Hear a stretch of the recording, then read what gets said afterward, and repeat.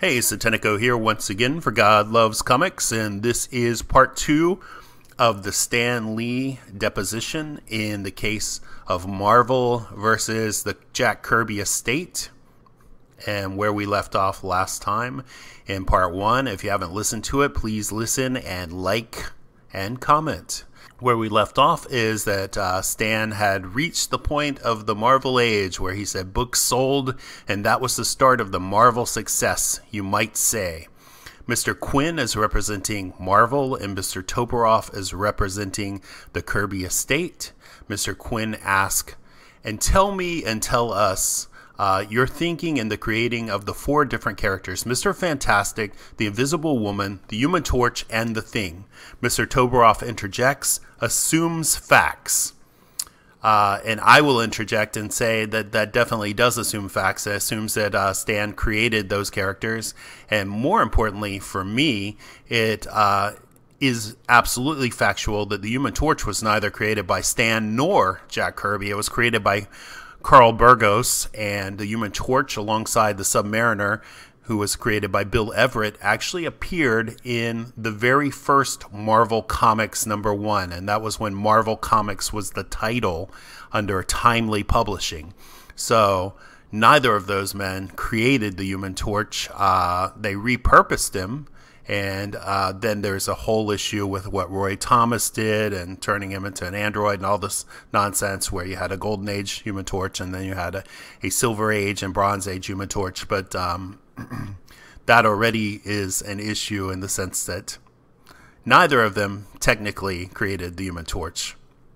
And obviously there were definite precedents for all of these other characters. An Invisible Woman is not terribly original. Mr. Fantastic, I mean, you had Jack Cole's Plastic Man going well back to the Golden Age, and the Thing is just kind of a typical monster type character, but that's okay. Anyway, after Mr. Toporov says, assumes facts, Stan says, I'm sorry, and Quinn says, you can answer. Tell you what. Tell us what you were thinking with regard to or the idea behind these specific 4 characters. Well, I wanted them to be a team, but I wanted them to act like real people, so they didn't always get along well.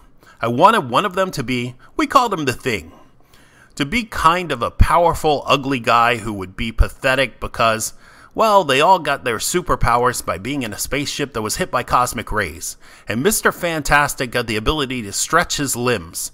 The girl, Sue Storm, had the ability to become invisible and surround herself with a force field.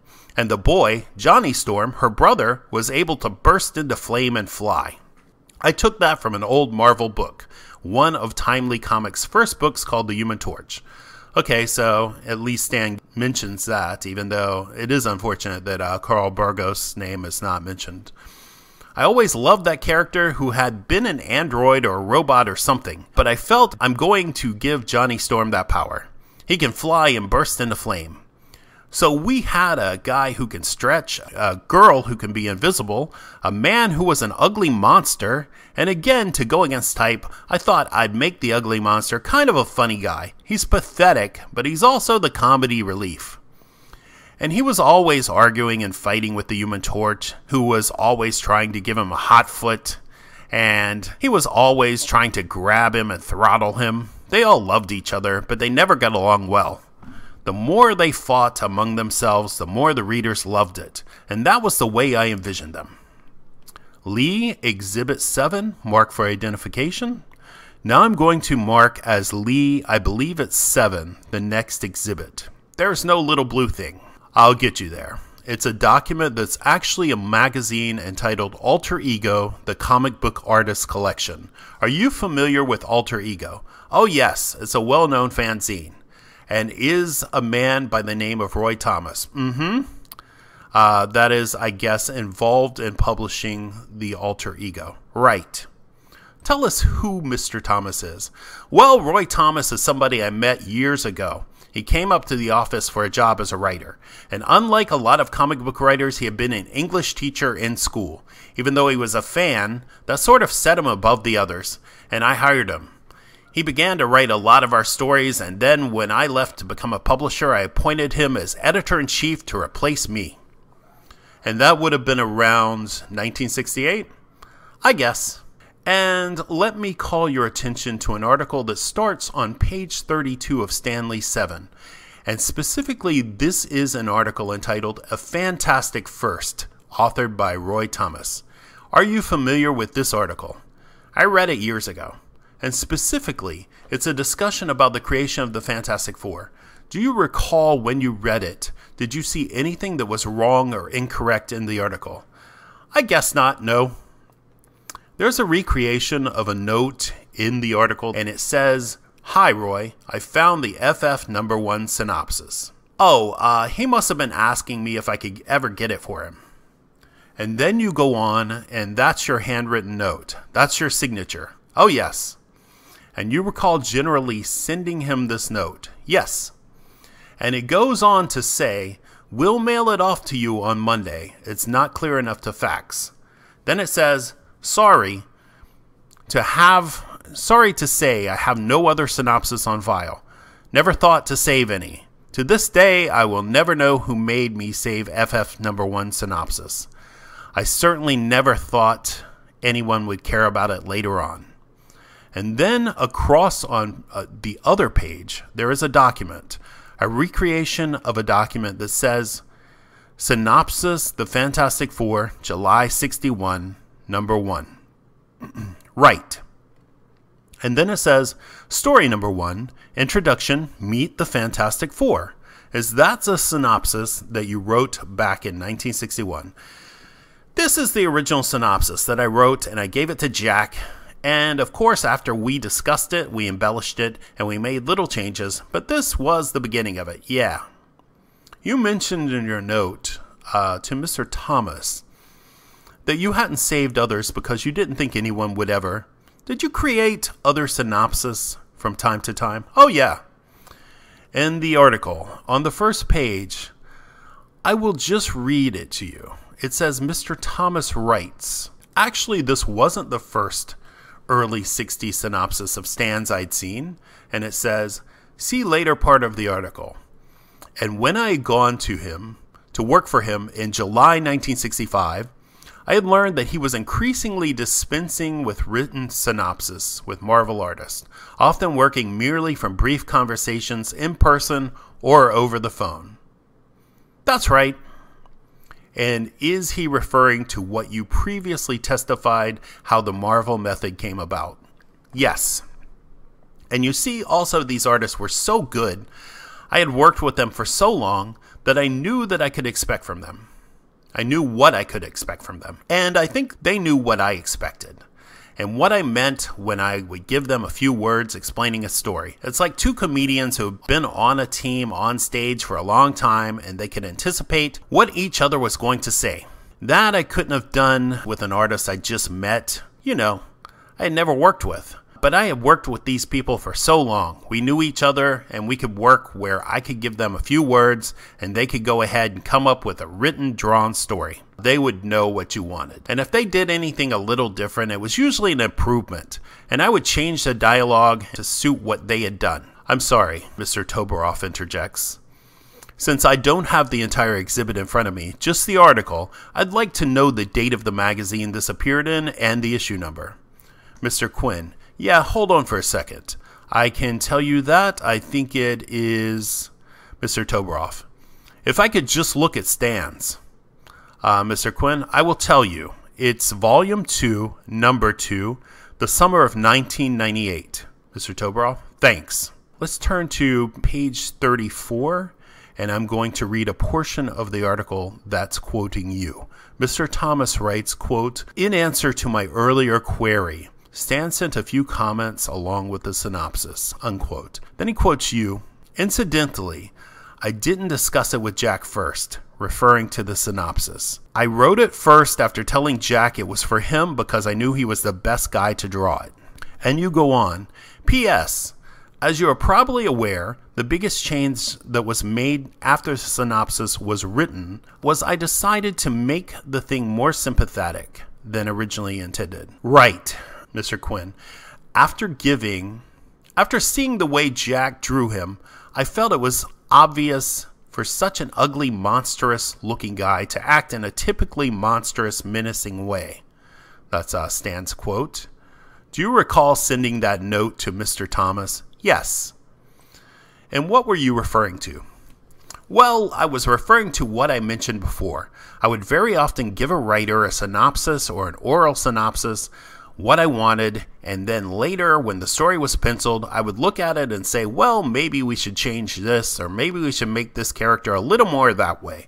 And as I mentioned with The Thing, when I saw the way he looked, I thought it would be dull. We got a guy who looks like a monster. If he just acts like a monster, a dumb monster, it would be more interesting to give him a real personality. And actually the guy, some of you were too young to know him, but I thought of Jimmy Durante, an old comedian. Mr. Quinn says, sadly, I'm not too young to know him. Well, I tried to have The Thing talk a little bit like Jimmy Durante. Have that kind of explosive personality. Mr. Quinn says, the article in the next page, there's several numbered paragraphs. And number 5 talks about, and I will just read it into the record, the idea of Sue remaining permanently invisible and having to wear a humanoid face mask to be seen. Well, Stan's note at the end of that paragraph indicates that he was already rethinking that bit. He asked Jack to talk with him about it because, well, quote, maybe we'll change this gimmick somewhat, unquote. Since the writer, editor, and artist probably discussed this point before Jack started drawing, any number of other changes, including the notion of starting with a multi-page action sequence, may have been suggested then as well by either man. In any event, Sue gained control of her invisibility almost at once.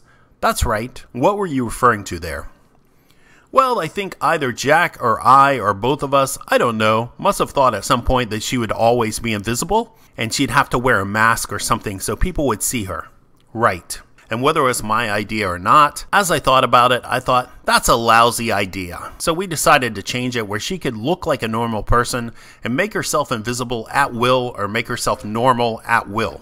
And who in this process had the ultimate decision to decide how that was going to come about? Well, I did. I was the editor. And turning over to the next page of the article, actually page 37, there's another document that's recreated that says Synopsis for Fantastic Four number 8, Prisoners of the Puppet Master. Do you recognize that as another of the synopsis that you created in connection with the Fantastic Four? I hadn't read that for so many years, but yeah, that seems like mine. I didn't even know this was in here. Yeah, see? Instead of telling him page by page, I would say devote 5 pages to this, 5 pages to that, and 3 pages to that. Yeah. That was typical of how you were working utilizing the Marvel method. Yeah. Sometimes I wouldn't even be this specific. I wouldn't have cared if Jack devoted, say, 6 pages to this and he changed that to 3 pages, just so he got the idea what I had in mind. But he was good at making his own changes, and very often he'd improve them. But yeah, this is mine. Let's go to another character, the Silver Surfer. Oh yeah. Could you tell us how the Silver Surfer came about? Right. I wanted to have a villain called Galactus. We had so many villains who were so powerful. I was looking for somebody who would be more powerful than any. So I figured somebody who is a demigod who rides around in space and destroys planets. I told Jack about it and told him how I wanted the story to go generally. And Jack went home and he drew it, and he drew a wonderful version. But when I looked at the artwork, I saw there was some nutty looking naked guy on a flying surfboard. And I said, who is this? And he said, well, I don't remember whether we called him the Surfer or not. He may have called him the Surfer, but he said, I thought that anybody as powerful as Galactus, who could destroy planets, should have somebody who goes ahead of him, a herald who finds the planets for him. And I thought it would be good to have that guy on a flying surfboard. I said, that's wonderful. I loved it. I decided to call him the Silver Surfer, which I thought sounded dramatic. But that was all. He was supposed to be a herald who finds Galactus his planets. And by the way, Jack drew him. He looks so noble and so interesting. I said, Jack, you know we ought to really use this guy. I like him. And I tried to write his copy so that he was very philosophical, and he was always commenting about the state of the world. Don't you human beings realize you live in a paradise? Why don't you appreciate it? Why do you fight each other and hate each other? And I had him talking like that all the time, and the college kids started to love him. And whenever I would lecture at a college and there was a questions and answer period, it was inevitably the Silver Surfer that they would talk about the most. So I was very happy with him. But that's how it happened accidentally. I mean, I had nothing. I didn't think of him. Jack, it was one of the characters Jack tossed into the strip, and he drew him so beautifully that I felt like we had to have him as an important character. You talked about it before, that artists were expected as part of their job to populate the story with characters. Mr. Toberoff says, misstates testimony. Mr. Quinn says, you can answer. Pardon me? You can answer. Oh, you see, if there's a story where the hero goes, let's say, to a nightclub. So I would say, or whoever the writer is would say, the hero goes into a nightclub and he talks to this person, and then there's a gunfight. Well, when the artist draws it, the artist has to draw other people in the nightclub. So the artist is always creating new characters. I mean, the artist might decide to have the character standing at the bar and draw a sexy-looking bartender, a female, or an interesting-looking bartender. The artist in every strip always creates new characters to flesh out the strip and to make the characters living in the real world. Who is it up to? Who had the last word as to whether or not a particular character would make it into the final publication? Well, I guess I did, and my publisher Martin Goodman, who might also look at a character and say, I like him, let's see more of him. Although he didn't do that often. Did he ever say, I didn't like? Yeah, a particular character. Yeah, mostly in the westerns. He was big on our western books, and sometimes he wouldn't like the way a character was drawn. Let's talk a little bit about the Spider-Man. How did the idea for Spider-Man come about? Again, I was looking for, well, Martin said, we're doing pretty good. Let's get some more characters. So I was trying to think of something different. I've always hated teenage sidekicks. So I felt it would be fun to do a teenager who isn't a sidekick, but who is the real hero. So that part was easy. But when you had to, well, the toughest thing was dreaming up a superpower. So I thought, what superpower can I give him? And it finally occurred to me that a guy who could stick to walls like an insect, crawl on a wall and stick to a ceiling. I didn't recall ever having seen any character like that before. So I thought, that's what I'll do. I'm going to get a teenager who can crawl on walls. And then the second most important thing is a title. Titles are the names of the characters are very important. So I went down the list. I could call him Mosquito Man, Insect Man, Fly Man. I finally got to Spider-Man. It sounded dramatic. And I remember I had read a pulp magazine when I was a kid called Spider-Man. The guy didn't have a superpower. He was just a guy who went around fighting bad guys. But I thought Spider-Man sounds great. And again, I went to Jack. I think I told you this before, but it's okay. I went to Jack and asked him to draw it, and he did, but he didn't make the teenager look as wimpy or as nerdy as I thought he should be. And I realized that it isn't really Jack's style. Jack mostly draws glamorous, heroic Captain America types. Not that he couldn't have, but he would have had to force himself. So I figured I would get somebody that it comes easy to. Jack nor anybody thought that Spider-Man was going to be a big strip, so it really didn't matter. So I said, forget it, Jack. I'll give it to somebody else. He said okay, and he went back to the Fantastic Four or Thor or whatever he was drawing, and I gave it to Steve Ditko. And Steve had that kind of awkward feeling. It was just right for Spider-Man, so I gave it to Steve, and that's what happened. Now, did you discuss the idea that you had for Spider-Man with Mr. Goodman? Oh yeah, he hated it. Tell us about that. You want that story? Yeah, sure. Hope I'm not boring you at all. Not at all. I had the idea for Spider-Man, so then I went in and I told him. I said I want him to be a teenager. I want him to be called Spider-Man. I didn't mention that I wanted him to have a lot of personal problems because I thought that would make him very empathetic to the reader. Teenage readers, I should say. Today is what we call them issues. He'd have issues. Pardon me? He'd have issues. Oh, right. Personal issues. That's right. And I told that to Martin Goodman, and Martin said, Stan, you're losing it. That's the worst idea I've ever heard. He said, first of all, you can't call a hero Spider-Man. People hate spiders. Secondly, you can't make him a teenager. Teenagers can be just sidekicks. And finally, problems. Don't you know what a superhero is? They don't have problems, they're superheroes. So I had a feeling I hadn't hit pay dirt with that one as far as Martin was concerned. But I always liked the idea.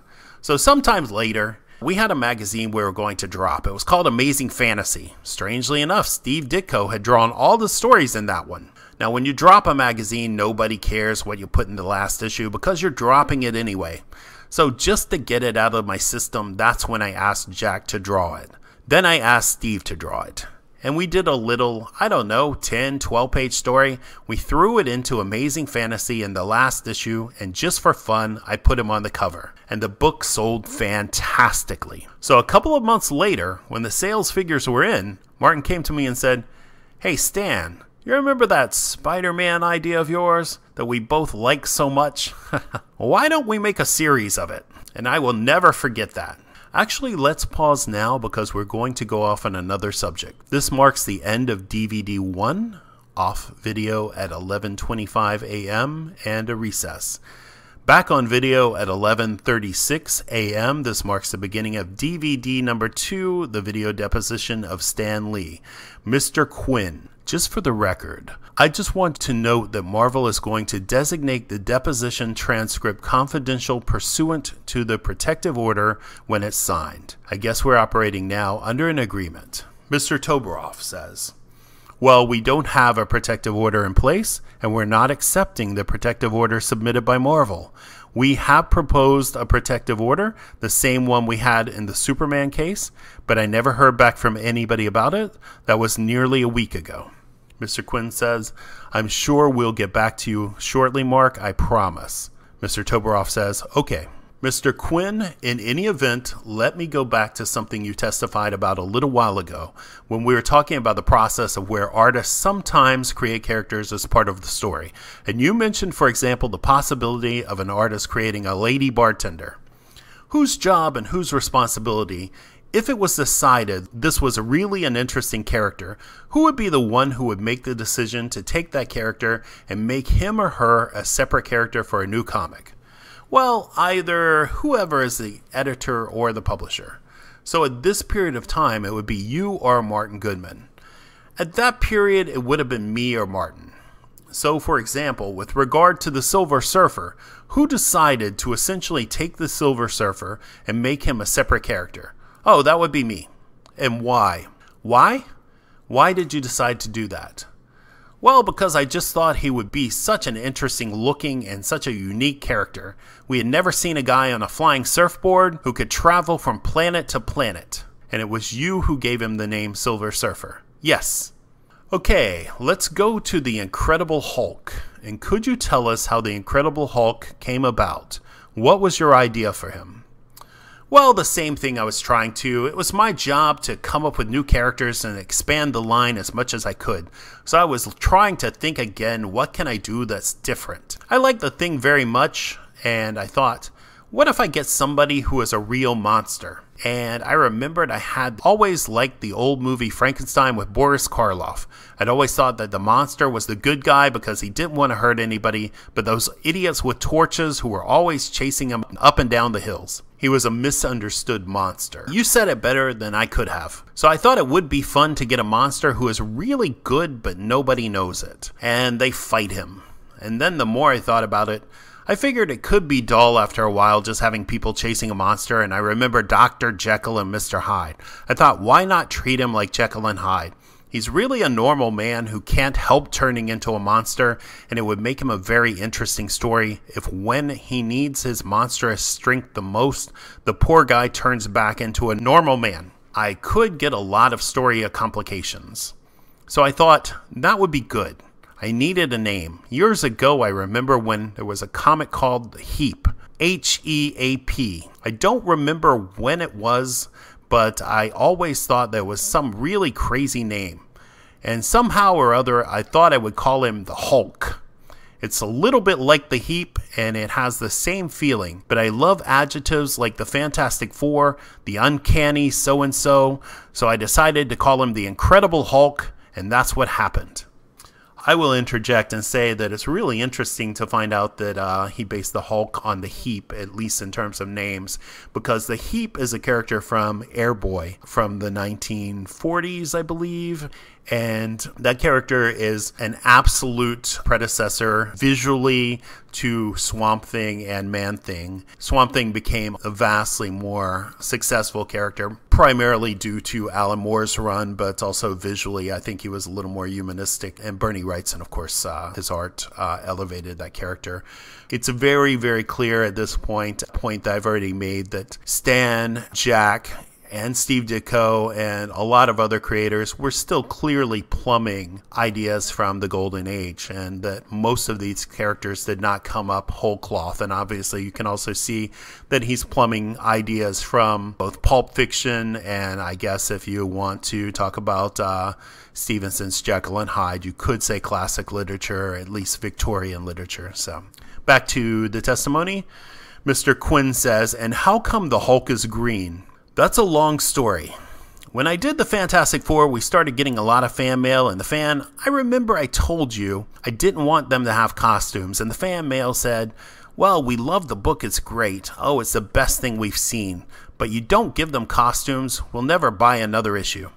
And I realized there's something unique about the comic book reader. They love costumes. Well, I couldn't figure out a way to give a monster a costume. I couldn't see a monster, the Hulk, walking around a costume store or making himself one. So I figured I'll do the next best thing. I'll give him a different skin color. That will always look like a costume. You may not know this, but originally I made him gray. I thought that a gray skin would look spooky and scary and dramatic. But when the book was published, the printer apparently had a problem with the color gray. On one page, he was light gray. On another page, he was dark gray. On one page, he was black. On one page, almost white. I said, this will never do. So I decided on another color. You can do that when you're a comic book editor. You can do anything. So I'll change the color of his skin. So I looked around for a color that wasn't being used. I couldn't think of any green hero. I said, we'll make him green. And it turned out to be a good choice because I was able to come up with little sayings like the Jolly Green Giant or the Green Goliath and so forth. And that's how it happened. I could have thought of pink or blue or any other color. Now, after that, you came up with the character. Who did you ask to draw the character? My best guy, Jack Kirby. Do you remember giving Kirby directions as to what you wanted with regard as to what he was to draw? I remember the first thing I said to him. I said, Jack, you're going to think I'm crazy, but I want you to draw a sympathetic monster. And he came up with the Hulk. And did you, as part of that direction, give him a backstory and a storyline? Oh, yeah. We had to figure it out. How the Hulk would be, how he came to be the Hulk. So I decided he's a scientist named Bruce Banner. And I'm not very scientific. All I know are the names of things. I don't really know how they work or anything like that, but I had used cosmic rays for the Fantastic Four to get them their powers. So I heard the expression gamma ray somewhere. So I said, let's have Bruce Banner be subjected to a gamma ray that turns him into the Hulk. But it had to be in an heroic way. So I said, let's get a teenager. They're doing a test for a new kind of gamma ray bomb somewhere. The military is doing that, and some idiot teenager is riding his bike past the no trespassing sign onto the test area. And Bruce Banner is in his cubicle. He sees the kid and he runs out to save the kid. Get out of here. There's going to be a gamma ray explosion. But Bruce Banner had a rival scientist who was jealous of him. And when the scientist sees Bruce Banner run out, he says, quick, start the explosion. And the gamma ray explodes, and Bruce throws himself on top of the kid to save the kid. He gets subjected to the gamma ray, and that's how he becomes the Hulk. And that's how we know he's really a hero at heart. And in creating and then coming up with the backstory, did you... Mr. Toberoff assumes facts, not an evidence. Mr. Quinn, as the Hulk progressed, did you follow the same process that you previously testified to in terms of how you directed and edited the Hulk stories? Yeah, well, I told Jack essentially what I told you. He just drew it anyway, you know, the best way he could, and it turned out great. Let's talk about Iron Man. Tell us how Iron Man came about. How he was created, the backstory with regard to Iron Man. I will make it shorter. It was the same type of thing. I was looking for somebody new, and I thought, I don't know why I thought it, but somebody with a suit of armor. And what if it was iron armor? He would be so powerful. So for some reason, I'd always been fascinated by Howard Hughes. I thought I would get a hero like Howard Hughes. He's an inventor, he's a multi-millionaire, he's good looking, he likes women, but I got to make something tragic about him. It occurred to me that if he, somehow when he got in his iron armor, it's a long story, but he gets into a fight and he gets injured in the chest and his heart is injured. And he has to wear this little thing that runs the iron armor. He has to wear that on his chest because it keeps his heart beating. And that would make him a tragic figure as well as the most powerful guy. So I thought the readers would like him even more with that little added bit. And that was it. Oh, but wait a minute. This wasn't Jack. I called Don Heck and I asked Don Heck because I think Jack was busy with something else. That must have been what it was. Don Heck is another artist. He's another artist that we had who was pretty good. He drew the first Iron Man. I think I might have given the cover to Jack to do. I don't remember who did the cover. I think it might have been Jack. And in coming up with the backstory, did you include a love interest? Oh yeah, I forgot. I made up a name called A Girl Who Worked for the Millionaire. I figured he was, I wanted him to be a playboy. So he has this gorgeous assistant, secretary named Pepper Potts. And he's in love with her. She's in love with him, but he won't admit it. He's in love with her because he figures he could die any minute with his bad heart. And he loves her too much to make her a widow, and so he never admits to her how he feels about her, which again is a little touch of pathos for the series. He also has a friend named Happy Hogan, and it goes on and on. Now, in addition to Don Heck, did your brother Larry Lieber have a role in Iron Man?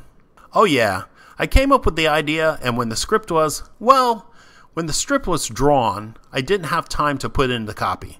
So I asked my brother Larry to write it. And this happened on other occasions where, there were times when I would ask Larry to write something. Now let's talk.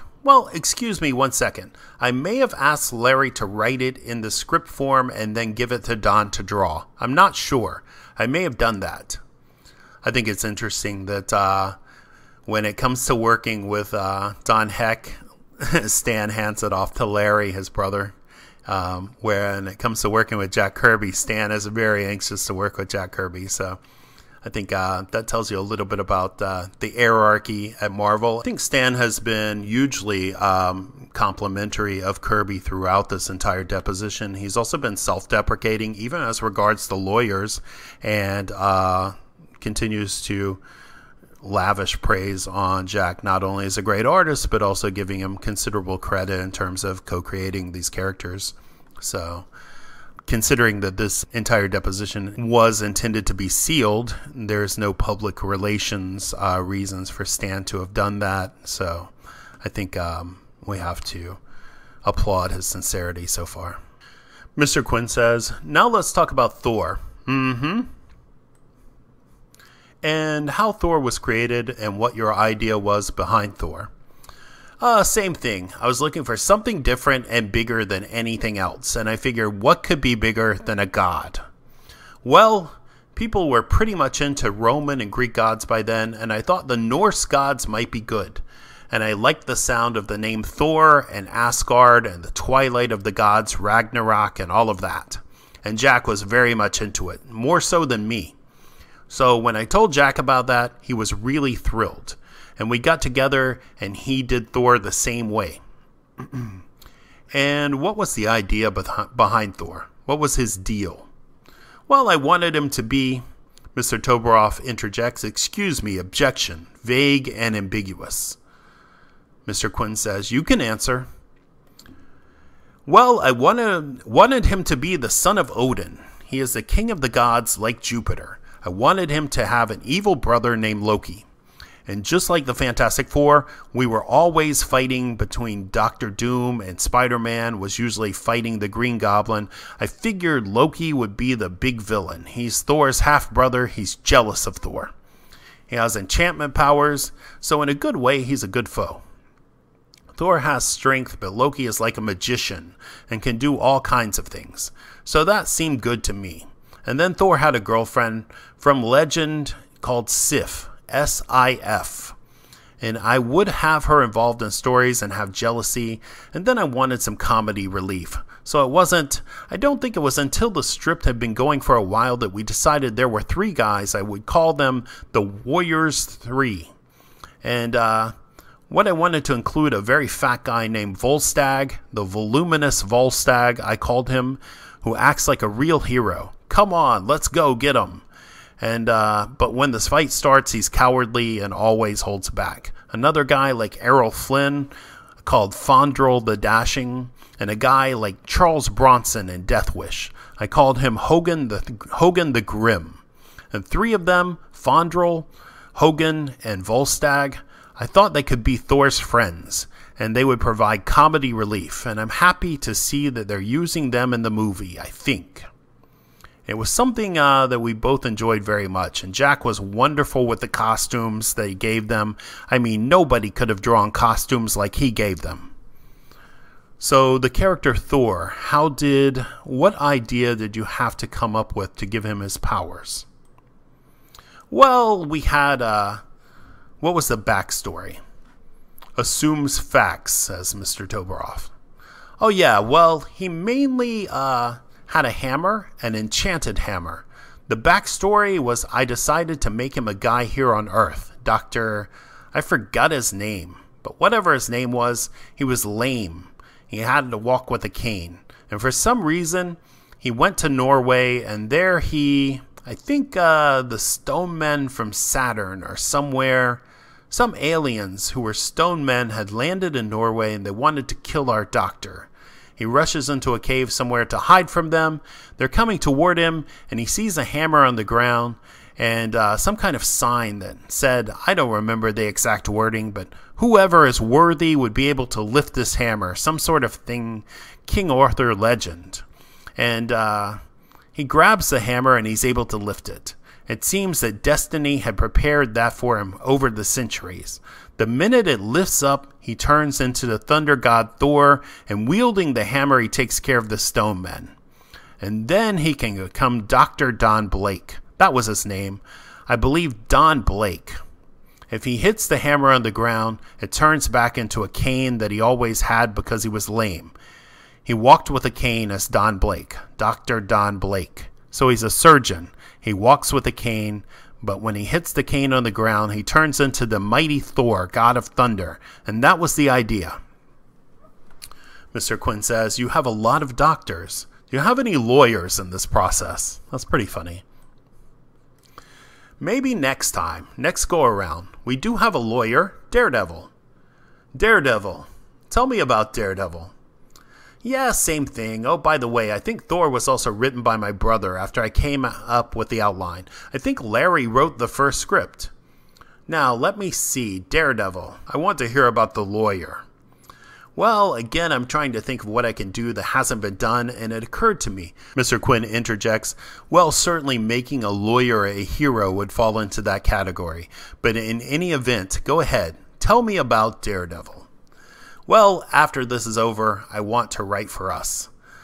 I figure I will get a blind man, make him a hero, and how do you do that? Well, so I said, what if all his other senses are very acute? What if he can hear so well that he can tell if you're lying because he hears your pulse rate speed up, your heartbeat?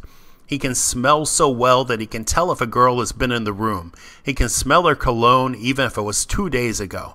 You know, you get your balance through your ears. So he's like an acrobat, like a circus tightrope walker. He can do anything any trained athlete can do, and on and on. And I figured that's kind of good.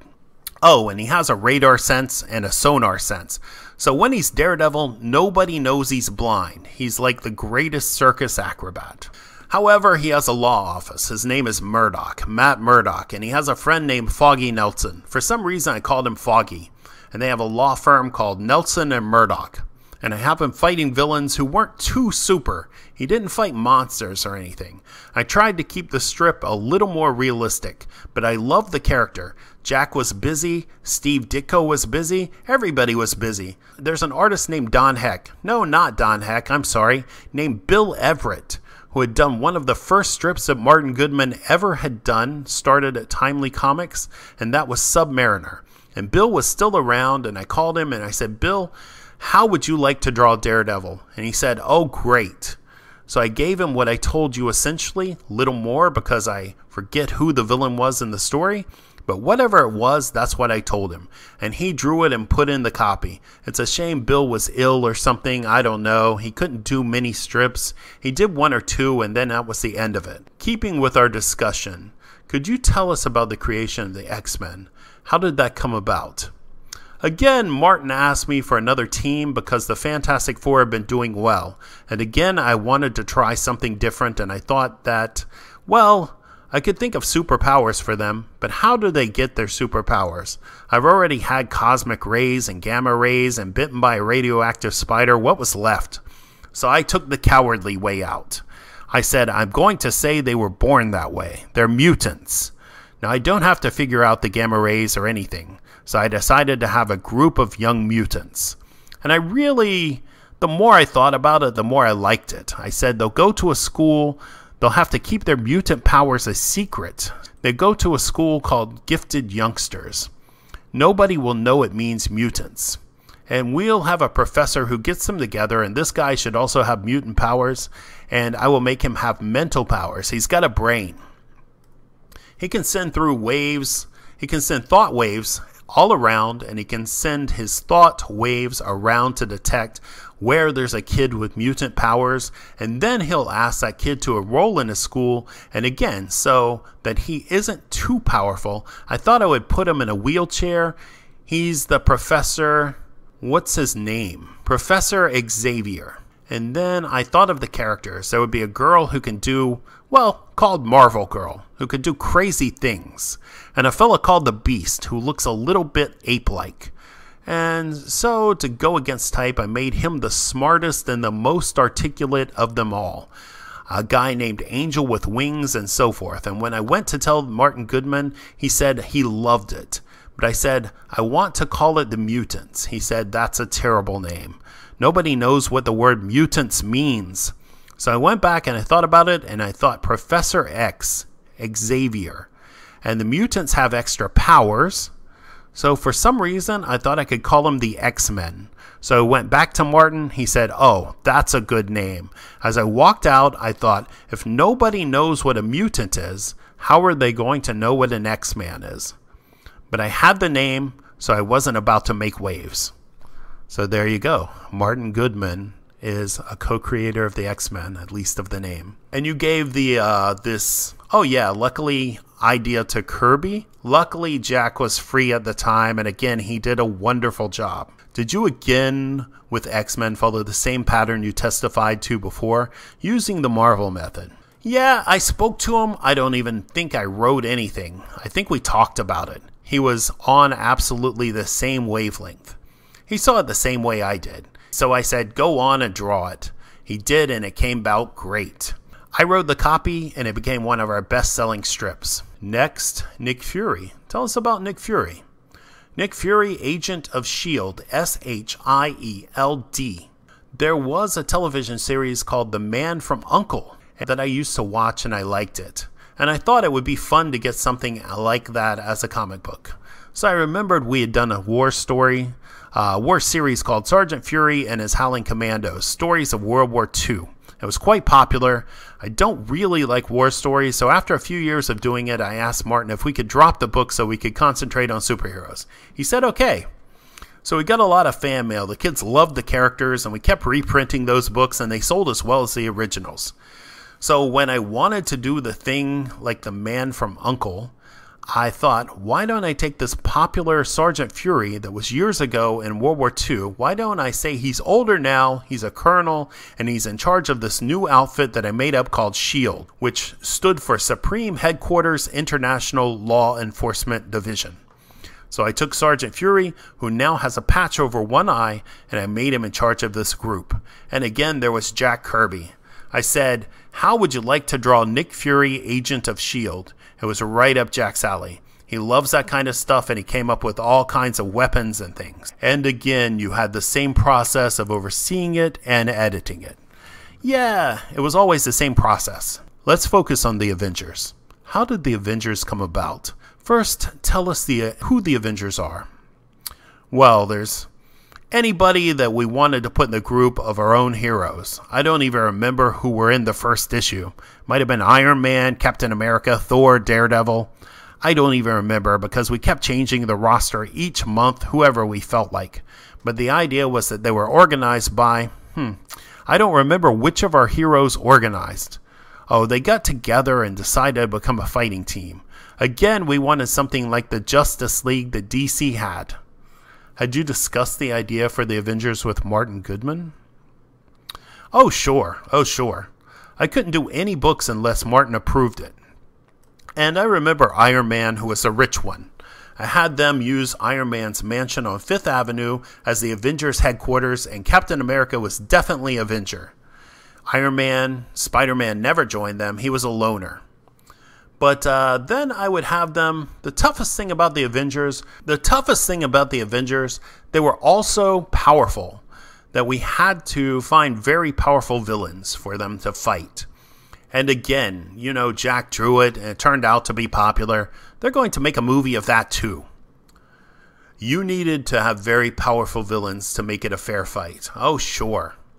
In fact, it's always the best if it isn't a fair fight, if the villains seem more powerful because you wonder how the hero will ever get out of this one. And who came up with the backstory for the Avengers? There really wasn't much of a backstory. I did, but just the idea that they all get together and form a group, because I didn't have to create new characters. We had them already. I just needed an excuse for them to get together, and honestly, I forget what the excuse was now. Let's talk a little bit about one of my favorites, Ant-Man. Tell us a little bit about why you came up with and how you came up with Ant-Man. Mr. Toberoff says, assumes facts. Mr. Quinn says, who created Ant-Man? What I could do that was different, I didn't know of any hero that was that big, indicating. So I thought I'll go for it. Martin okayed it. I don't remember if Jack did the first one or not. Maybe he did, or you wouldn't be mentioning it. It was not all that successful. And I later realized why it wasn't that successful. The interesting thing about a character who is that big, indicating, would be to show him against a lot of big things. But somehow, no matter which artist drew him, they always made him look life-size. They put him in the foreground. So you didn't enjoy the contrast of this little guy next to big, They had him near a cigarette and an ashtray, but they always had him somehow where he didn't look like Ant-Man. Anyway, I hate to give up, so at that point, I changed him to Giant Man. He had the ability to become a giant. The ant could become a giant? Yeah, and that didn't become too popular either. Although he's still running around somewhere in the books. Who came up with the idea of having Ant-Man become Giant Man? I'm embarrassed to say that it was me. Mr. Quinn, let's go off the record for a second. The videographer off video at 12:05 p.m. Recess. Back on at 12:06 p.m. Just to clarify, because we may have been talking over each other, who was it that came up with the idea for Ant-Man? I did. Okay, one more we can talk about right now is the Rawhide Kid. Tell us about the Rawhide Kid. I don't really know what to tell you. Martin, the publisher, he loved Westerns. He had a lot of Western books, and he loved the name The Kid. We had the Kid called Outlaw, the Rawhide Kid, the Texas Kid. We had a few others I can't remember. He loved the word, and the Rawhide Kid was just one of the many Westerns he had.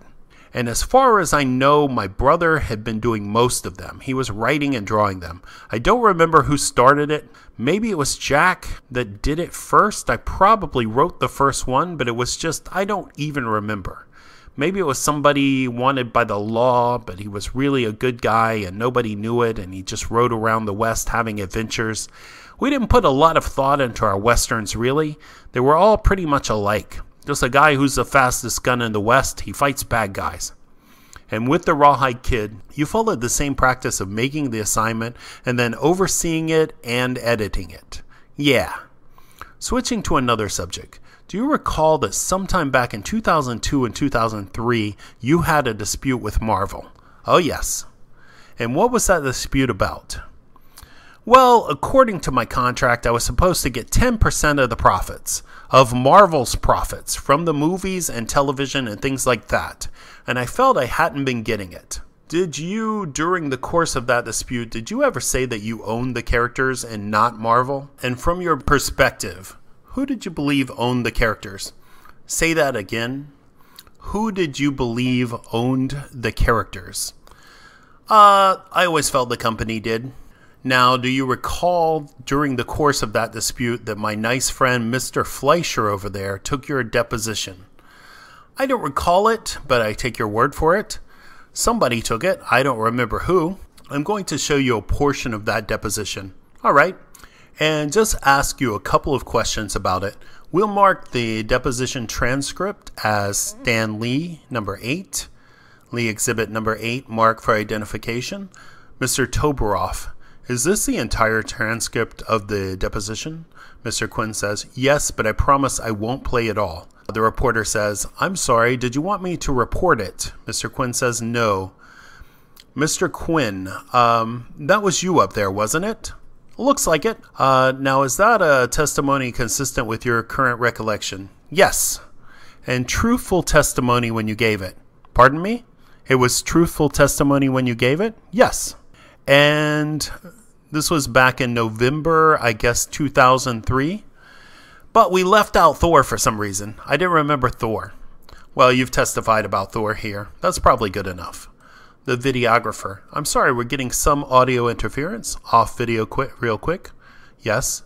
Videographer off video at 12:14. Recess.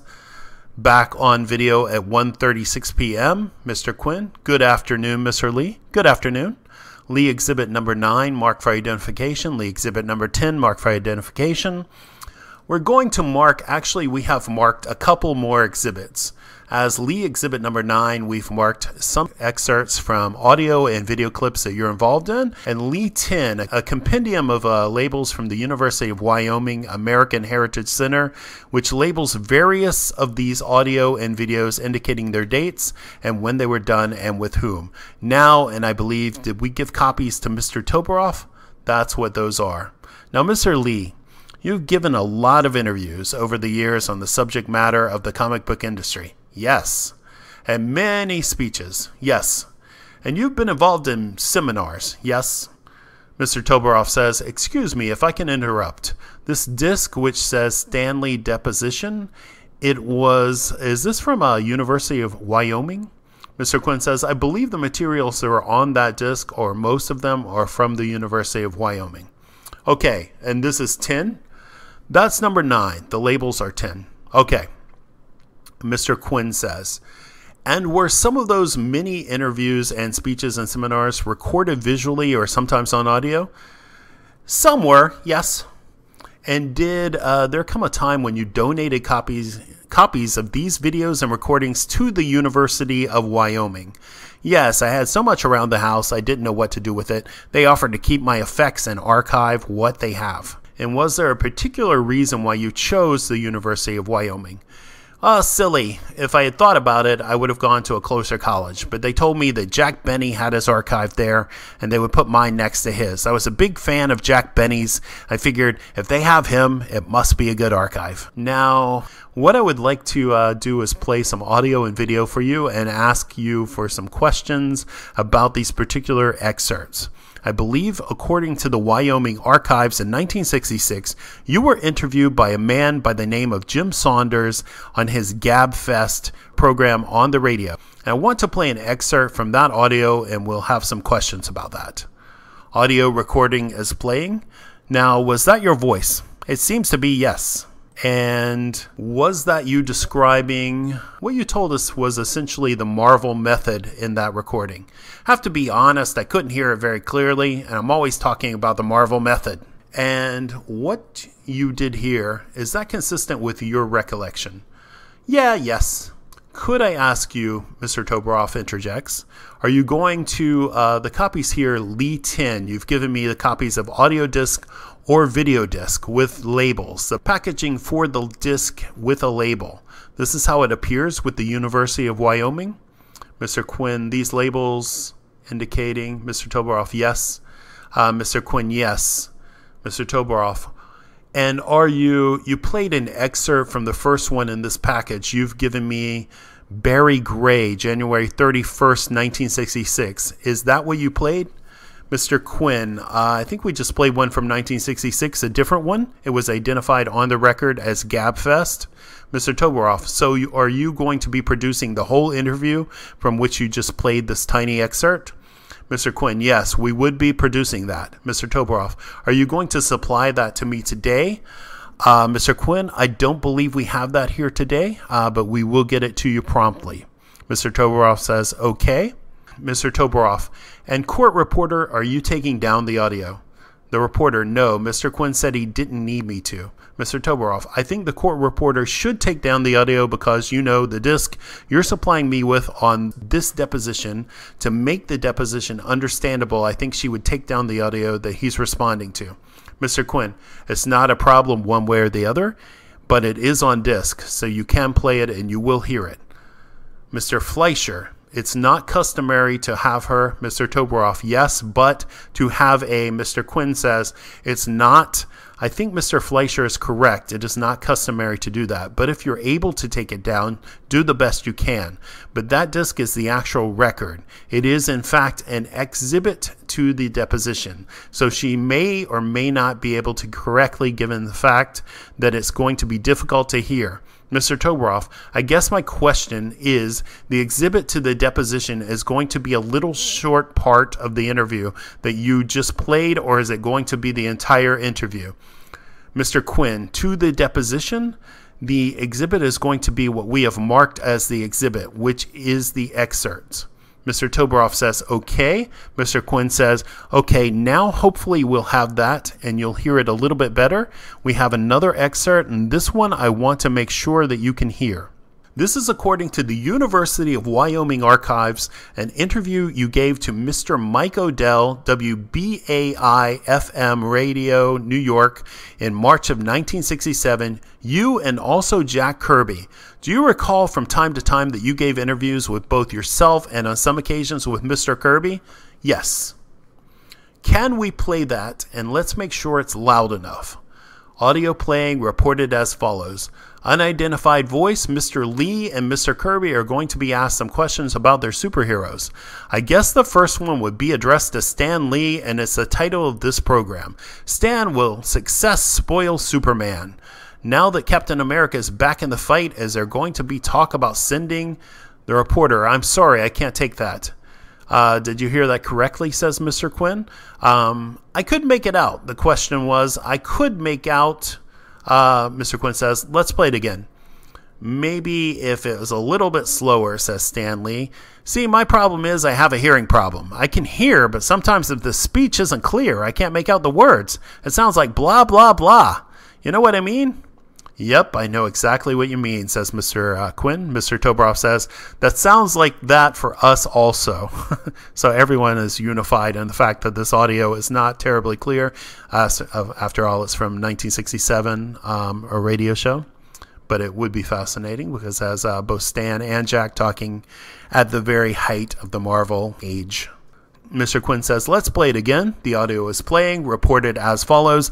Unidentified voice, Mr. Lee and Mr. Kirby are going to be asked some questions. Mr. Quinn says, quote, will success spoil Spider-Man, unquote. The witness, oh, will success spoil Spider-Man? They're defining the witness as Stan Lee. Okay. Mr. Quinn, then there's a question directed to Mr. Kirby. Play that. Audio recording playing. The reporter, I can't report that. Mr. Quinn, now, what I want to ask you is, whose voice was that we just heard? That was Jack Kirby's very distinctive voice. And when Mr. Kirby said in that interview, we just heard that the editor always has the last word on that. Do you agree with that? Was he referring to the question? Would success spoil Spider-Man? No, he was referring to whether Captain America was going to be sent to Vietnam. Oh, I didn't hear that. Well, yes. If Captain America has been in this country and one of the writers decided, hey, I'd like to send him to Vietnam and let him be a part of the Vietnamese War or whatever, then I would have to say, okay, or I might have said to the writer, no, I'd rather keep him here. So you agree with Mr. Kirby that the editor always has the last word on that? Yes. Mr. Toberoff, counsel, are you going to be providing me at this deposition with a copy of these excerpts? Mr. Quinn, you have a copy of the excerpts in your hand. Mr. Toberoff, they're all... Mr. Quinn, we're going to listen to them together. Mr. Toberoff, no, I'm talking about Miss Singer. They're all on the disc. Mr. Toberoff, this is the Stan Lee deposition and the audio's on this disc? Miss Singer, it's the clip from the Stan Lee deposition. It's all the audio and video. Mr. Toberoff, that was unclear to me. Thank you. Mr. Quinn, okay, the next excerpt, according to the archives in Wyoming, involves questions that were being posed by an unknown French man to you. And let's play that, and I'm going to ask you some questions about that. Unidentified voice. I'm not going to go into a French accent, as tempting as it is. Again, on this interview from this guy in France, my method for the construction of the script consists of discussing the story with the artist and having the artist do the penciled artwork on his own, drawing whatever he wants to, so long as it tells the story we've discussed. Then would put in the dialogue and the captions and indicate where the dialogue balloons are to be placed and where the captions go. And then the script goes to the inker. It's lettered, of course, and I have to proofread, and that's it. I proofread it myself, really, as if it's my own story. Mr. Quinn, is that consistent with your voice? What I could hear sounded right, the dialogue and the captions, and it goes to the, yeah, that was me. Mr. Quinn, and that was the method you used? Yeah. Let's go to the next excerpt, and this one is from the archives. It is marked as NYU TV and dated March 16th, 1972. Audio recording playing, reported as follows: unidentified person. Good morning. I wonder if you could tell us who you are and what you do for people that don't know you. Stan Lee says, my name is Stan Lee. I produce comic books. There are 50 million reasons why we change artists. Sometimes we do it because the book isn't selling well to hype sales. Sometimes we do it because the artist is simply tired of the job. He says, if you don't take me off this thing, I'll go out of my skull and I want to do something else. Sometimes we do it because it's like falling dominoes. An artist is late or is sick and his book is late. And so we have to take an artist off the strip so to do that book quickly and to make the printing date. So we have to take another artist off his book to do this book, which is then the artist came off of. Now we have to take an artist off this book to do this book, and it goes right down the line. Again, is that your voice that we just heard? Yeah, that was definitely me. And is that consistent with your recollection of how you dealt with artists during that period of time? Well, I caught the falling dominoes part. I really couldn't understand what came ahead of it, but the falling dominoes was correct. And what do you recollect about the falling dominoes? Well, it was like if an artist couldn't do one book, you had to take an artist and give him that book, and then that artist had to be replaced on his book by another artist, and you had to keep shuffling them around. And who was in charge of shuffling them around? Well, I was. Now we have a video. This one is dated. That might be easier to hear. We can hope. This one is dated January 12, 2000. And according to the archives in Wyoming University, it was an interview video that was done and distributed by, I guess, Disney Feature Animation. Why don't we play this one? Video recording playing, reported as follows. Stan Lee. Years later, Jack came back. I don't remember, I guess it was the 50s, and it was great. I would write scripts and Jack would do the artwork. But then we were such a small company, I was doing most of the writing and most of the books. And then let's say I would be writing a story for Jack and one of the other artists. Steve Ditko might walk in, or John Buscema, or John Romita, or somebody. And they needed a script. And these guys were all freelancers. If they didn't have a script for them, they weren't getting paid. They were standing around and doing nothing. So I hadn't finished typing the script for Kirby, and here is Romita who needs a script. So I said, look, John, I can't stop what I'm doing, and here's a story that I would like you to do, and I would tell it to you. You draw it any way you want. I will put in the dialogue and the captions later. And he did. And then Ditko would walk in, and I would say to him, and Gil Kane, and whoever they were. Now it was done originally in order to save time. It was sort of an emergency situation, but I found that we were getting better stories and artwork that way, because instead of me writing panel 1 close up blah blah blah, panel a long shot from above, whatever, I was leaving it to the artist. I was very lucky because I had the kind of artists who were great visual storytellers, and I'm sure they dreamed up shots that I would have never even thought of. But so when I got the artwork back from them, it was beautiful because they had the freedom to tell the story in their own way visually. Also, it was easier for me then to write the dialogue, because if you can imagine, if you're typing and looking at a blank sheet of paper, you're imagining what people would say. You're imagining how they would look in the drawing. When you have a drawing in front of you, and when you see somebody drawn like, you write, it just makes it so obvious. What started as an emergency situation, it turned out I thought it was the best way to do stories, and that, after a while, became known as the Marvel method. Jack Kirby and I would, let's say, we did the Fantastic Four. I wrote a synopsis of what I thought the Fantastic Four should be, who the characters should be, and what their personalities were. I gave it to Jack, and then I told him what I thought the first story should be, how to open it, who the villain should be, and how we would end it. And that was all. Jack went home and drew the whole thing. I put the dialogue in, and it turned out to be quite successful, and we worked that way for years. Now, did I correctly recognize that to be a slightly younger version of you? Yes. Sorry, I didn't have my microphone on. That was you up there on the screen we just saw? Yes, it was. Couple of years ago? You haven't changed much. And what were you describing there was essentially the Marvel method. Yes. And that was... And the Jack that was being referred to repeatedly was Jack Kirby. Jack Kirby, always. Let me just play a couple of more clips and another clip from the same interview. Stan Lee. What input did I have in the visual development of the Marvel characters? Well, I had a lot of input in one sense. When I created the characters and the idea for the story, I would tell the artist how I wanted him to look. Mr. Quinn. Now, is that consistent with your recollection of how you operated in the 50s and the 60s? Yes. And one more clip from that same interview. Stan Lee, I never owned these characters. I did them as work for hire, so the company owned the characters. Mr. Quinn, and that's still consistent with what you believe today? Yes. Lee exhibit marked for identification? Now, I want to mark, and I think we may have already marked this one. I don't think we have a copy of it, but I'm only going to ask you a couple of questions.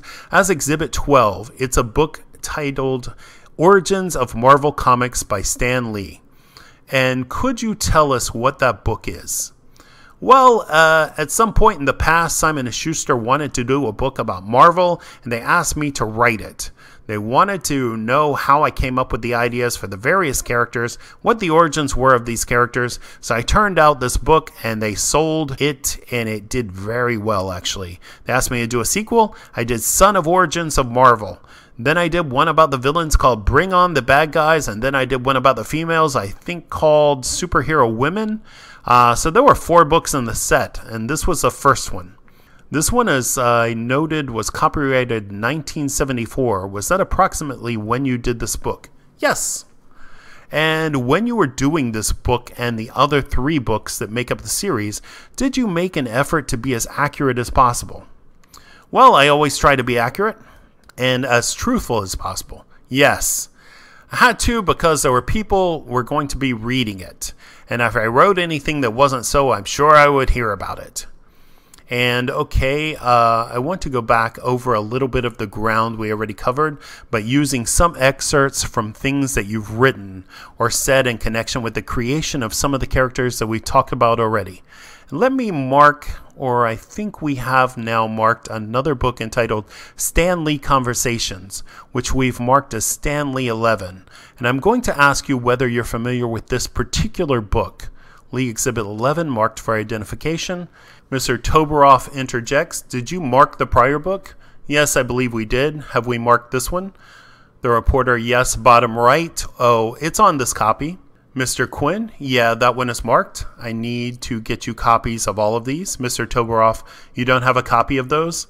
Mr. Quinn, today I do not have a copy of that. Mr. Toberoff, I don't know why, with all this technology around and all these video clips and audio clips, you can't copy a book on a Xerox machine and give it to me at the deposition. Mr. Quinn, well, I'm sure we'll be able to get it to you, promptly. The book, as I understand, happens to be very difficult to obtain, but in any event, do we have a copy of? No, the Stan Lee Conversations book. Do we have a copy of that one? I believe, or the excerpts that we're going to refer to, Mr. Toberoff, you can certainly utilize the one that's marked if you would like to with regards to the origins of Marvel Comics. Since I'm not going to ask him any questions about it beyond this identifying it, let's take a look at, if you would, at page 137. Just making a note that he said that the origins of Marvel Comics is very difficult to obtain, which probably is true enough. I actually have an original copy, so brag. Which book? Of the red book right here, the one that has your picture on the cover. First of all, tell me what this book is. I have a fan who's been writing to me a lot, who is a professor at some Canadian college. And one day he asked if I would mind if he did a book. He collected a lot of interviews I had done, and would I mind if he put out some of those interviews in book form. As part of his job at the college, he's supposed to do books every so often. He chose this subject, and I said, sure, be my guest. And this is the book that he did. So this is a compendium of interviews that you gave over the course of, I believe, about 30 years, because it covers, from 1970 to the late 90s. I never really looked at the years, but yes, he took various things that he could find from my interviews and put them in a book. Okay, and let's look at, I believe, so we have for the record, this was a book that shows it has a copyright of 2007. Is that about when I guess so. When it was distributed. Okay, could you take a look at page 137 of this book? Right. And this is an interview according to page 134 that you gave Roy Thomas in 1998. You've already told us who Mr. Thomas is, and I want to refer specifically towards the bottom of the page 137. I'm going to read an excerpt from what you were answering Mr. Thomas has asked you. That would have been in very late 40s or early 40 in terms of when the issues left the office. Less than a year, you became the temporary editor. That lasted for decades. Now skipping ahead to 1961, the story has often been told of this infamous legendary golf game with Martin Goodman and DC President Jack Leibowitz, in which Leibowitz bragged about the sales of Justice League of America, and Goodman came back and told you to start a superhero book. Was that story really true? Stan Lee answers from the Roy Thomas question, probably from Alter Ego. Yes, as far as I know it was. He told me that he was playing golf with, I think it was Jack Leibowitz, somebody who was high up at DC, and they told him that Justice League was a big selling book, so he came and said, let's do one like it with a lot of heroes. And your answer here is, that's absolutely true. He came in to see me one day, and I said, I've been playing golf with Jack Leibowitz. They were pretty friendly, and he said, Jack was telling me that the Justice League is selling very well. Why don't you do a book about a group of superheroes? That's how we happened to the Fantastic Four. That's right, and that's consistent with your recollection and your prior testimony. Yes. Now could we play from the University of Wyoming archives a portion of a talk according to the archives you gave to the Atlanta Fantasy Fair on July 26, 1984. I'm going to show you a clip from that. Video recording, playing, reported as follows. Stan Lee. Martin came to me one day. He said, Stan, I was looking for sales figures and DC has a book called, I never can remember, is it Justice League or Justice Society? And whatever it was, he said, it's selling pretty well. Maybe there's a market for a team of superheroes. Why don't you come up with one? I said, okay, but I didn't want to do just another DC type book, team of superheroes. Not that there's anything wrong with what they did. So I did a team because that's what the publisher wanted. But I had to figure out a way to do it differently. So I figured, okay, We can do it different. Let's make a team that doesn't always get along well. They fight among themselves. Let's have a girl be the fiance of the hero, so it's not a case that she doesn't know his identity or anything. And they're about to get married, and in a later issue, we'll have them get married and have a kid and all that. And let's make one of the heroes an ugly guy, and that would be a good thing. And then I thought it would be really great to take a character from the 1930s, bring him back again. That would be the Human Torch, who I'm always loved. But I decided to make him a teenager, which I had always hated, but I figured it would make him act like a real teenager. He's rotten and nasty and fights with the Thing. Boy, I was good, says Stan Lee, responding to his own commentary from 1984. That was you up there in that video? It sure was. And who was the other guy? I don't know. Was it Jim Shooter? It could have been. I was looking at me. That's the ultimate Stan Lee answer. Question, Mr. Quinn, could you identify or tell us who Jim Shooter? Jim Shooter was, at some point, he was editor-in-chief of Marvel. He was over there for a few years. I forget the exact years. Way after Roy Thomas. Sometime after Roy Thomas? Right. He was more recently the editor-in-chief. And looking at that video excerpt again, that's consistent with your recollection of how the Fantastic Four was created. Yes. Next we have a video, I think it's from the same interview we saw before. This is a Disney feature animation interview, January 12th, 2000. And this one relates to the Silver Surfer. Can we play Silver Surfer? Video recording, playing, reported as follows. Stan Lee on the video. I remember saying to Jack, I want to get a villain who is more powerful than any other. Let's call him Galactus and let's make him a demigod, because we already had Dr. Doom, who was king of his own country. How can you get bigger than that? So we came up with Galactus. Okay, now I have Jack a rough idea of the story. He drew it and gave it to me, and when I looked at the artwork, there is some naked nut on a flying surfboard that I didn't... Laughter. I didn't know anything about him. I said, who is this? And this is what made work fun. I never knew what to expect, so Jack said, well, I figure anybody as powerful as Galactus who wants to destroy planets ought to have a herald who goes ahead of him and finds the planets. I thought that was a great idea. So normally Galactus would have just been a herald. I mean, the Silver Surfer would say, hey, Galactus, there's a planet, go get it, you know? But there was something about the way that Jack drew the Silver Surfer in the artwork. He had a certain nobility. He was so great looking. And I said, you know, Jack, let's really... Because Jack figured we'd only use him and throw him away. I said, I like this guy. Let's use him. And little by little, we started putting him in stories. And the next thing I knew, I have him philosophizing and moralizing and all the corny bits of philosophy that I might have liked to find a way to get something out of the Silver Surfer's mouth. And once again, that's you up there. It certainly is. On the screen. And that's consistent with your recollection as to how the Silver Surfer came about. Yes. Let's have a look back at the book again. The book, which is Stan Lee's Conversations, and focus on page 96. Now, this is from an interview that you gave to, according to page 85, an interview with Stan Lee by Leonard Pitts in 1981. And this is one of the many interviews that you gave during this period of time. As a kid, there was a pulp magazine called The Spider, Master of Men. And I always thought that title was so dramatic. He was nothing like Spider-Man. He was just a detective who wore a mask, and he went around punching people. He wore a ring with a spider insignia, so when he punched somebody, it would leave a little mark of a spider on the person. And I figured, gee, why not call the guy, my guy, Spider-Man? And Pitts asked you, although Spider-Man is arguably the most popular single superhero in comics, legend has it that your publisher Martin Goodman took a lot of convincing when you wanted to try the character out. And you say... He said it was the worst idea he ever heard. He said people hate spiders. It sounded too much like Superman. And the idea of someone sticking to the wall and stuff, he called it grotesque.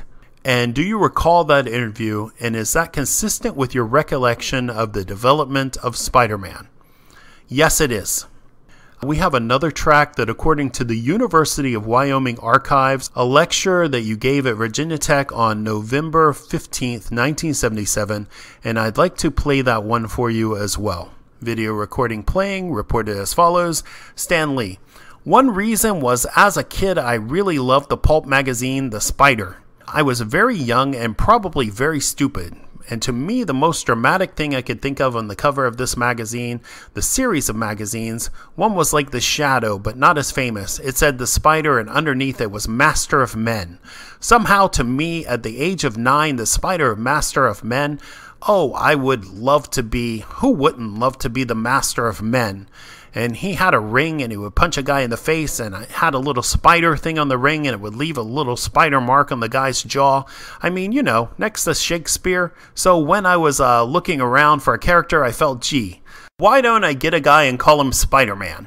So I presented that to my publisher, who, as you may have gathered by now, is a model of erudition, and he said, nah, nobody likes spiders, that's no good.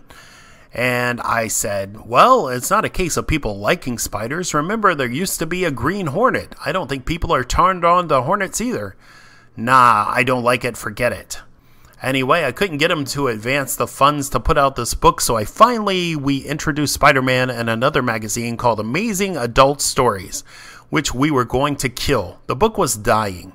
And at the last issue of that book, when we were about to kill it off, just to get it out of my system, I threw the Spider-Man story in there. We got our sales figures in later. It was the best-selling book we ever had. We made it into a series, and a few months later, my publisher came to me and he said, you know, Stan, Spider-Man, the best idea I ever had. And that was it. Again, that was you talking about the origins of Spider-Man. That's right. And that's consistent with your recollection as to how Spider-Man came about? More or less, yeah. Let's talk about the Hulk. You have an excerpt, according to the University of Wyoming archives, of a speech that you gave at the LA Festival of Books in May of 1998. And this particular part focuses on the creation of the Hulk. Video recording playing, reported as follows. Stan Lee. My publisher at the time, I worked for a publisher, and he said, hey, come up with something else. So I was trying to think of something that could be a different guy, a guy different than a guy who bursts into flames or flies or an invisible woman or an orange skin, unintelligible, and a guy who stretches. And I remember I had always loved the Frankenstein movie. You know, the one with Karloff. I always thought that the monster was a really good guy. He didn't want to hurt anybody, but those idiots with torches were chasing him up and down the mountains and making his life miserable. Then I also liked Jekyll and Hyde. I loved the idea that this nice, gentle, dignified, intelligent doctor, I'm sure it was modeled after me, he suddenly turned into the most savage, evil guy in the world. And I thought, why don't I combine the two? I will take a normal guy who is like Dr. Bruce Banner, and I will have him turn into a monster. And this monster would be good like the Frankenstein monster. But nobody will know he's good. Anyway, I came to my publisher and I said, hey, I've got an idea for the next book. We're going to do a green-skinned monster. He said, that's great. That's a great villain. He said, who's the hero? I said, no, he's the hero. He said, wait a minute, Stan, you just said that you're going to do a green-skinned monster. Oh, wait a minute, I'm lying to you. I want to make him gray-skinned, and I don't remember why. Don't know why I thought of gray, but I thought it was kind of mysterious and dark. So in the first issue, those of you who may have seen it, he had gray skin. But here is what happened. The printing presses, I guess, weren't as well made or as sophisticated as they were in these days. And on some of the pages, the skin was light gray, and on some they were medium gray. On some it was totally black. Some it was different shades on every page. So there are no flies on me. And since when you're the writer of a comic book, you can do anything. You're like God. So I said, the second issue, we're going to change his skin color. And I looked around, what color aren't we using? And it happened that nobody was green at the moment. So I made this very intelligent decision and I made him green. Again, that was you? Yes, it was. And that's consistent with your recollection with regard to the creation of the Hulk? Yes, it is. Now we have one relating to Iron Man, and this is an excerpt, according to the archives from Wyoming, of a speech that you gave on July 1st, 1984, a talk at the Heroes Convention in Charlotte, North Carolina. Let's play this one. Video recording playing, reported as follows. Stan Lee. By the time we did Iron Man, we were really facing challenges. I was drunk with power and I was looking to do things that nobody thought could be done. Young people, as you know, were not really big war fans, and everybody said, Stan, you can't do a comic book where the hero is a guy who manufactures munitions for the war effort. This is not going to seem glamorous to our readers. And also, he's a big industrialist, unintelligible. In those days, people were intent on being hippies and naturalistic and stuff. But here's this guy who represented the establishment. I said, wouldn't it be something if we could do him and make him popular? And of course, the one way to make anybody popular is to make him tragic or pathetic in some way. So I tried to turn him into something pathetic. I said a weak heart is as good as anything. We did succeed, and I'm happy to say that the readers did kind of like him. I always thought of modeling him after Howard Hughes. I thought of him as a sane Howard Hughes. And that was a sane Stan Lee? That's right. And that video clip is consistent with your recollection as to the creation of Iron Man. Yes, only a couple of more. Let's focus on Thor. You testified previously about Thor. We have a clip. According to the University of Wyoming archives, you did an interview with Dick Sayette of WFAA News Talk Radio in Dallas. This is dated May 2nd, 1977. I'm going to play a clip of that interview for you. I think this is an audio recording playing, reported as follows. Dick Sayette. I'm Dick Sayette on WFAA News Talk 57. Stan Lee is on the line with us. Stan Lee. You know, we needed new heroes. Finally, I said to myself, the only thing stronger than what we have, the Hulk, is the strongest mortal on Earth. Well, get a guy who is a god. Nobody has really done anything with the gods lately, so I thought to myself, let's see now. What kind of gods are there? People have been doing a lot of stories about Greek gods and Roman gods. Nobody has really done much with Norse gods. That ought to be interesting. Dick Sayette. Norse gods? Norse, you know. N-O-R-S-E, you know? Dick Sayette, yes. Stan Lee. So, okay, I thought, I'd always liked the idea of Thor, the god of thunder, and I'd seen pictures of him, and I read a lot of books of legend when I was young, and there was always a shot of Thor with a huge hammer. I figured, hey, that will be great. We give Thor, what a great weapon a hammer will be, because the superhero always needs sort of a visual gimmick. And I enjoyed the idea that later on I could have him not talk in normal dialogue like, take that, you rat, but instead, thou based varlet, pseudo-Shakespearean and biblical dialogue. Mr. Quinn, and once again, that's your voice? Very much so. And again, is that consistent with your recollection? Yes. Concerning the creation of Thor. Okay, let's look back at page 96 of the Stan Lee Conversations book. And again, this goes back to the interview that you gave with Leonard Pitts in 1981. And this is part of the interview in discussing the X-Men. What page? The X-Men. Did you say page 96, towards the top of the page? Pitts is asking you, the X-Men. And you respond, they were originally called the Mutants. But my publisher at the time thought that the readers wouldn't know what a mutant was. So I changed it to the X-Men. We are always looking for new superheroes, not so much for new heroes as for new explanations of how they came about. And I was getting tired of radioactive accidents. I felt, why not get some people who are born the way they are, who had mutant power? So I created the X-Men. And that's consistent with your recollection? Yes. And last but not least, we have a video, also part of that interview you gave on January 12, 2000, and this one also focuses on the X-Men. Video recording playing, reported as follows. Stan Lee. And that was how it started. I said, hey, I'm going to use mutants, then they can be whatever they want to be. Hey, they were born mutants, prove them wrong. So then I had to figure out who'd they be. And, oh, I got to tell you a funny thing. Here again, I had a thing with my publisher. I wanted to call the book The Mutants. I thought it was very dramatic. The Mutants. He said, Stan, he patted me on the head. Stan, our readers won't know what a mutant is. Well, he was still paying my salary, so I said, I have to come up with another name. Incidentally, I'm having a great time. So I have to come up here with another name, and I thought, I don't remember whether I got the name first or I thought of Professor Xavier first, but somehow or another, there was a Professor Xavier with an X, and I figured these characters have an extra power, their mutant power, and somehow the idea hit me, let's call him the X-Men. A little bit sexist, perhaps. There was a girl in the group, but nobody protested in those days. Yeah, no one protested in the 60s. So we called them the X-Men, and I presented that title to my publisher, who said, now that's a good title.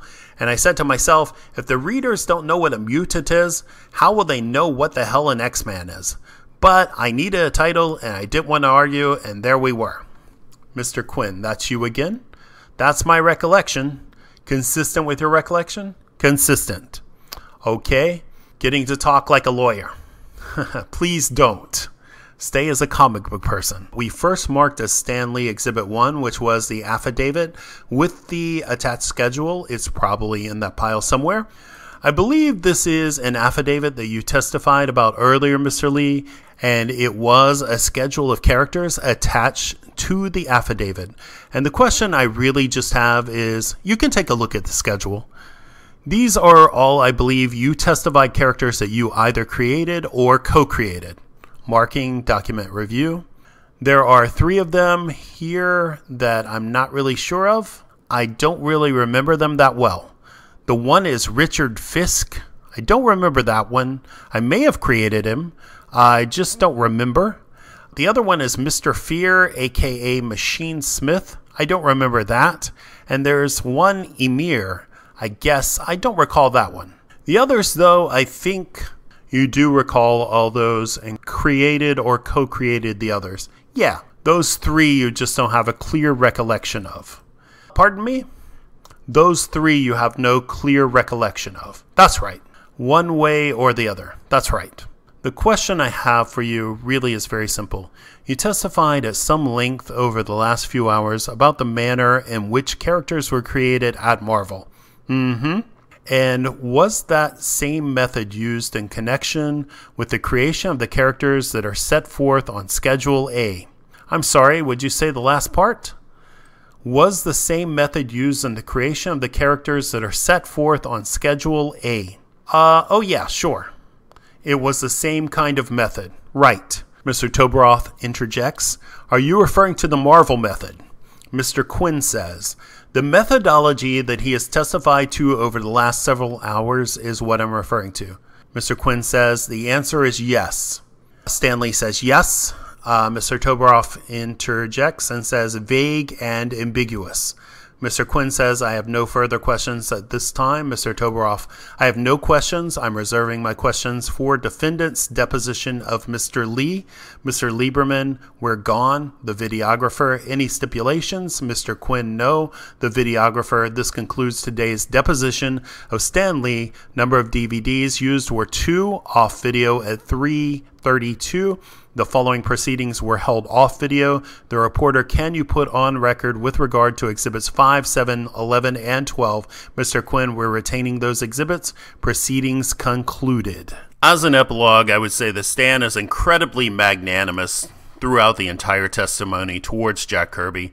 He essentially credits Jack with creating the Silver Surfer, crediting himself only with the name and the idea that the Surfer, which Stan said many times was his favorite character, was just good enough to be moved from the periphery to the forefront with his own title. He also tells consistent stories as to the origins of all of Marvel's stable of superheroes, from one interview to the next over the course of several decades, citing credible inspirations for all of them. The people most likely to hear this testimony and find any reason to rake Stan over the coals are surely the same dogmatic Kirby devotees who have retrofitted their own narrative that Stan could not have possibly created anything. There is almost a vengeful edge there, where they seek to right the perceived wrong that Stan took all the credit for Marvel, so they completely rewrite history to deny Stan of any of the credit for Marvel, and in the case of the Kirby estate, to even deny Steve Ditko any credit. Many of those devotees have built their entire careers solely around their idolatry of Kirby, so it's a narrative from which they can never publicly deviate, much like any politically entrenched ideologue or activist. Did Jack Kirby surely design and draw most of Marvel's great Silver Age superheroes? Yes, of course he did. The likely exception being Spider-Man. Did Stan Lee come up with character names, plots, and dialogue? Of course he did. So they are co-creators of Marvel's most iconic characters, which means they were both screwed out of the ownership. Stan never gained ownership of any of these characters, but he made a lucrative deal with Marvel which stated that 10% of the movie and television profits should go to him because he was the face of Marvel after tirelessly promoting both the publisher and its characters and creators such as Jack Kirby for over 60 years. Even so, Stan himself had to file his own suit because Marvel was apparently not honoring their deal with him either as regards any television or movie profits. Nevertheless, Stan had always been Marvel's greatest champion, and typically business rewards loyalty and success. Jack had left Marvel on numerous occasions, usually with some bitterness, and then repeatedly returned with his tail between his legs. That's not to suggest that Jack Kirby trying out different publishers and projects was a negative. Of course not, but solely from a business perspective, which is entirely what this suit is all about, money. Well, from that perspective, Stan's loyalty to one company was rewarded, and Jack's frequent attempts to score bigger hits elsewhere were not. Does that make Stan an evil company man? Not even close. Nobody believed in giving their boss their money's worth and shifting into the next money-making job more than Jack Kirby himself. Kirby himself was a company man through and through. It's just that over a half a century, he changed companies a few times.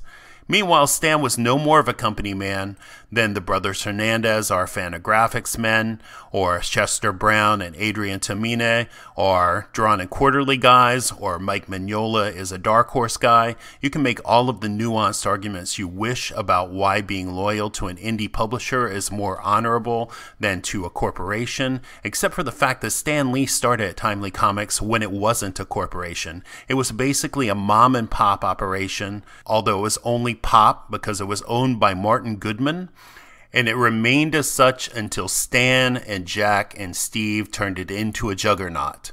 It's also worth noting that Fantagraphics now publishes Disney and Peanuts. Dark Horse made a healthy living on Star Wars, RoboCop, and Predator, and most other indies not named Drawn and Quarterly would happily sell their souls for a movie option. So they technically may not be corporate publishers, but they are all too happy to bathe in the same waters.